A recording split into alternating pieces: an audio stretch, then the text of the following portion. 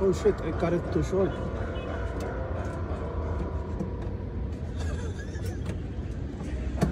Luckily.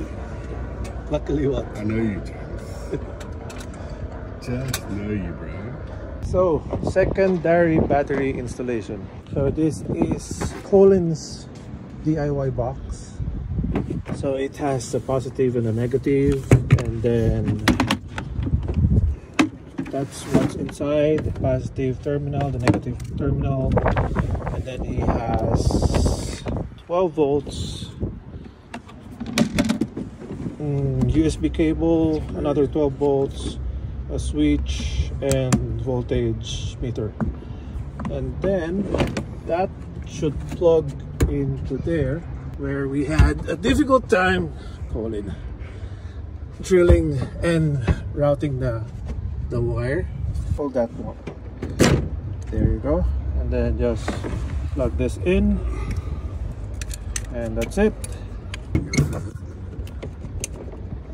We routed a positive and a negative to here, where a cigarette lighter is, which Colin uses for Cable fridge and for lights.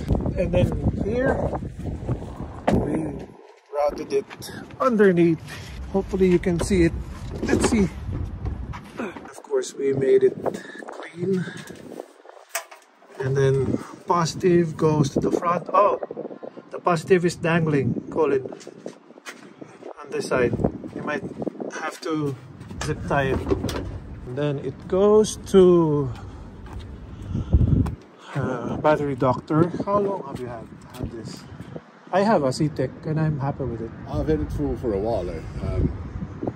Obviously it was out of the truck for a bit, but I've had no use. Looks like a dream. So it goes to here, and this is grounded, and then the positive goes to the battery.